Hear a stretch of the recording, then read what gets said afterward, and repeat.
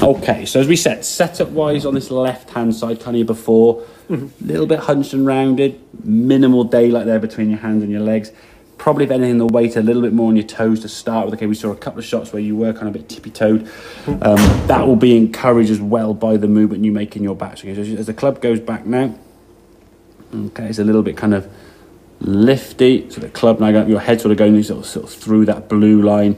Every now sort of going forward, and you look a little bit, it's almost like you're gonna jump forward off your tiptoes, okay? Almost like seeing the trainers there now as you go here. You can almost see the tip there in your shoes there. Yeah. Most of your weight now is going here. You're not really turning around the corner around your right side, okay? So, but again, as we said, all that is caused by the fact your hip line is kind of leveled off a bit much, okay? So we could try and get yourself a bit more tipped over the golf ball, okay? Now you sort of set to the side of the golf ball here now, okay? That's a better backswing. If I'm being honest though, that hip line is a little bit on the level side. This is going to take just practice to see what that feels like, okay? When you first do it, it's going to feel a little bit awkward and tilted, okay? So I'll put that club across your belt buckle line here, just practice doing this. Literally, how does that, almost like a bow to the golf ball kind of thing, feel, where you're taking your chest and your shoulders and just basically flattening down this way. What a lot of people do is they do this, they'll put their head down, their neck down, puts under a lot of strain on the body there, and get over the ball, okay? So that's a swing there.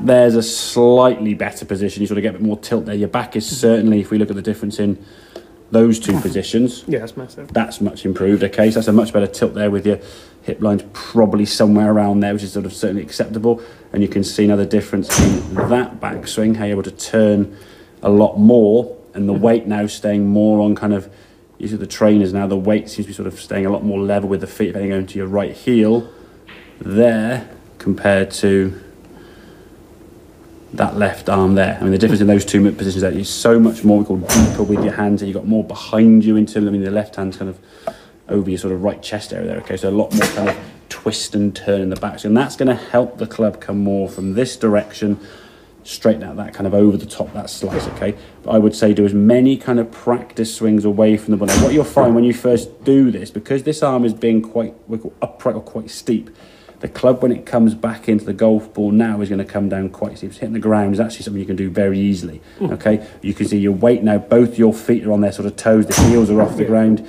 as you hit this golf ball, okay? Swinging the arms across to the left and then just not really able to rotate. And part of this is because obviously now we're swinging with speed. You said when there's a practice swing, you can turn through smoothly, okay? When there's a ball there and we're swinging up and going across it because we're trying to send it more left. We know the ball's going to curve a bit to the right, that's a given, okay, which is fine. But then you're trying to swing it left, and now your weight just goes on your toes, yeah? And when you're on your toes, there's no way you could rotate your body. I mean, you just fall over. So your body's going to kind of take the standing up preference rather than the falling over preference to try and improve the strike, okay? So working on that body rotating, okay? So again, a much better hip turn. We can turn to the top of the backswing, and this is kind of a really good example here. The shoulders, we can see staying in that spine angle. You've got a nice spine angle here. The left arm now much more across your chest, and the left hand, or both hands, should I say, deeper in the backswing. Okay? And that's the position we want to try and replicate as much as you can. You're turning into this right side there, getting the club in just a better position to enable you to come back to the golf ball. Now, what I say it will do is it will reduce the impact on the ground, so you're now going to have to start trying to swing the club to hit the ground, whereas before you almost had to try and miss the ground because you're coming down so steep and you go, oh, it's going to hurt, so you almost like incorporate, but I'll just miss the ground a little bit. That's more instinct, and we'll just keep going. But I want this to be your thinking around the golf ball, okay? So we're swinging around there, and you can see your follow through there was better in this swing. Yes, there's no ball there, I know that, but we're making that move now and again. If we do 3 or 4 practice each and every time, you'll get more of a feeling of how that body should work consistently. Now, when we step to the golf ball, I would say your posture there looks a little bit kind of before, and then you try to sort of shuffle around to try and improve it. This is where it gets awkward and you feel a bit conscious and maybe a bit difficult to try and get in that right spot. So it's trying to build into your routine rather than I'll stand like that and then I'll move into that position, try and build that all in one go. So I'd probably suggest there, James, if we start off kind of feet together, just club down next to where the ball would be, and do this even in the practice swing, okay? Put the club down there and just sort of tip forward so your arms can reach the grip comfortably. So you're already in this kind of tip position, And then the last thing you do once you've got that space is put your feet apart as you've done that. So you're building into your routine the correct setup, not just go into the ball comfortably and go, what have I got to do now? Because now you're thinking about what you've got to do, yeah? And it sounds daft, but it's just a question of practicing the routine. And as, again, at home, if you can just stand there for sort of 2 or 3 minutes a day, just, okay, right, I'm going to practice now. And even record yourself. If you want to say last time, record it and send it through to me. Record your routine. And what you will then do by almost like recording it yourself and taking ownership of that, you'll watch it back and go, oh God, I've done that. And you'll see yourself doing the things that we're discussing in this video now about what you shouldn't be doing, okay? Because you'll be more aware of it. And you go, oh, okay.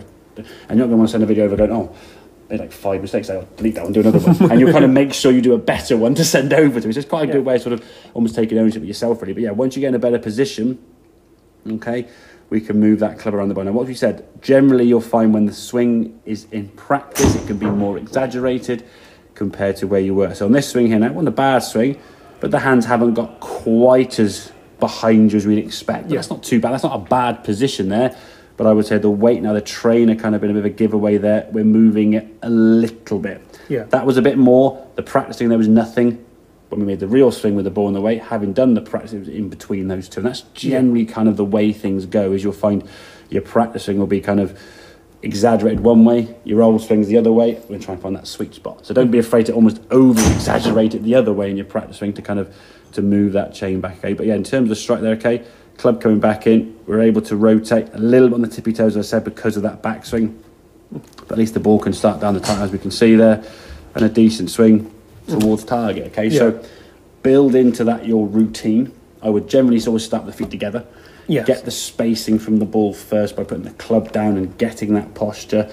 And again, it's just how to bow to the goal. It sounds daft to say, but that is effectively what you are doing with the golf, with the body. Just sort of standing there and going like this, as if, again, I always try to say like touching your toes maybe, because that's kind of how we would bend if we were trying to touch your toes. You wouldn't kind of round your hip off and turn your pelvis underneath. But a lot of golfers have been told keep the head down, the head goes down their chest, and now it is sort of like rounded off like hunch position, okay? So build that into your routine, practice swinging more rotation both with that right hip and shoulder, and you're practicing going deeper and further behind you, and then step the golf ball, do your routine and hit it, so you're not actually thinking over the ball. So I think on a range, this stuff here, we divide with the red line, I would, if you can, obviously people will be walking back and forth on the range, do it this side. So you're actually going to do all your practice and thinking sort of here.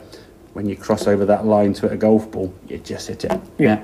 Don't try, again, if you say don't, you're always going to tend to do it, but be focused on the actual swing of the golf ball down the range, rather than actually, am I doing X, Y, and Z? Because, swing's too fast. You can't overthink the golf swing, Okay, makes sense? Good man, very good.